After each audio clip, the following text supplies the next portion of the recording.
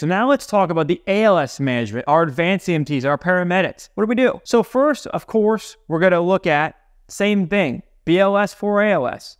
Give oxygen, give albuterol, takes 2 seconds. Okay, we talked earlier about that duo neb. We can pop in ipratropium in there. Albuterol opens up the lungs. Ipratropium, dry secretions. Great. Well, we did that. Well, now what do we do? Get them on the heart monitor. While you're there, just do a full 12-lead EKG. Don't get tunnel vision, not gonna hurt.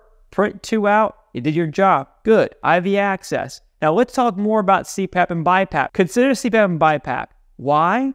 CPAP and BiPAP are gonna keep the alveoli open, which is where oxygen enters the body. That's the whole point. So, in CPAP, the patient has to inhale and exhale against the same PEEP. It's more difficult to exhale because the expiratory pressure stays the same as the inspiratory pressure. Now, hear me on this, folks.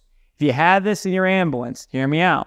In BiPAP, the patient can inhale and exhale against different PEEP. It's easier to exhale against a decreased expiratory pressure because they're having a hard time exhalating in the first place, right? That's where the wheeze coming from, right?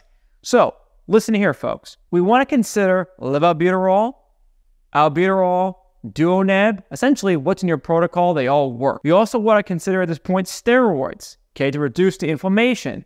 What were the 3 pillars of asthma? Bronchial constriction, I got too much mucus, and inflammation. So think about it, folks. Think about this. If I go to the patient and say, okay, you got a problem with your constriction. I'm going to open that up with albuterol and epinephrine.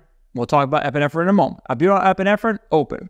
Ipratropium, dry those secretions. Inflammation, let's do steroids like thiamidrol, okay? Like dexamethasone, right? We have that in the ambulance, folks.